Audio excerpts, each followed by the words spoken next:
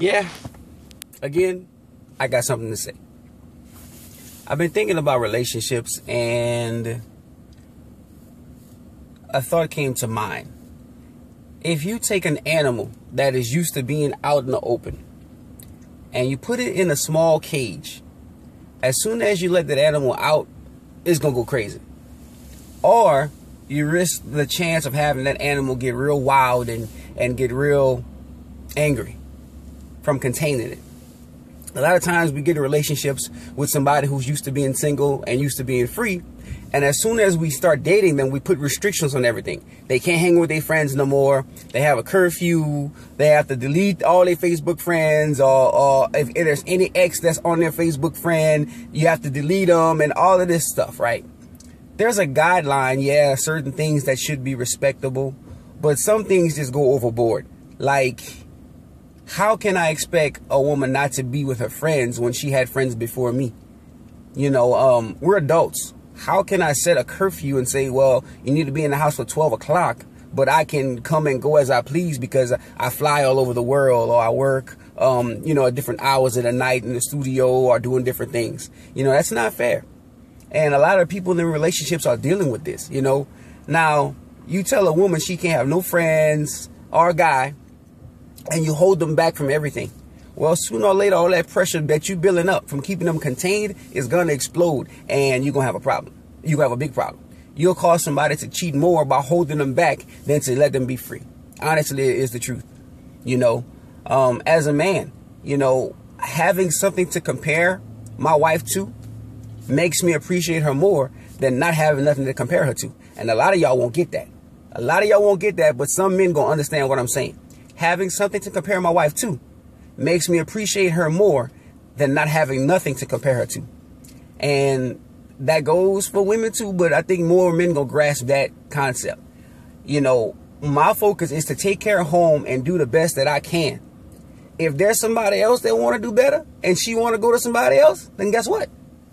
He can take her. Bye. You know, I'm not going to sit there and run after somebody who want to be with somebody else. I'm not going to do that. You know, I know for a fact if I take care of home and I do everything that I can do under my powers, and she communicates to me everything she desires, and my role is to fulfill that, then it makes it that much easier moving on, knowing I've done everything possible to please her and she just want to be with somebody else, than me holding back from pleasing her because she pissed me off. And now I'm wondering, could I have done more? Is there more that I could have done to salvage my relationship? But since, you know, she upset me, I'm holding back my love to punish her. And we do that also. We punish each other with love, with everything. You know, well, I'm not doing this for him because he burned me up. No, I realize something. When a woman is doing something for me willingly, it makes me want to be there and pretty much turn everybody else away. You know, when you that good and you treating me, you honoring me and respecting me, I'm looking at everybody like, this is mine. Like, I don't even want you, my girl, because you can't compare to what I have.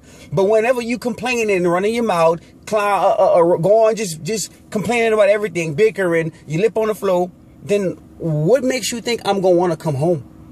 I'm not, because I'm not coming home to a happy place. Your home should not be a battleground. It should be a place of peace.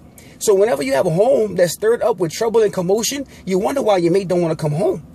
Because at the end of the day, it may be worth losing being out there than to be home. It may be worth losing what you have at home to experiment with what's out there, because you're not even happy at home. So you're going to take that chance. So, you know, in relationships, man, y'all communicate. But all of these boundaries that's setting, where you got to get off of this, you got to get off of that. Man, look, I was a man before I came in this relationship, and I'm going to be a man when I leave. I'm going to respect you. I'm going to fulfill my role as a man, and I'm going to honor you. But I'm not going to eliminate my whole life for you. No, you going to come first if you're my wife. In a relationship, you ain't my wife. I'm sorry. I'm going to take care of you. We're going to be cool. But you're not going to get a wife perk if you ain't my wife. But as my wife, I'm going to put you first. That's off the top.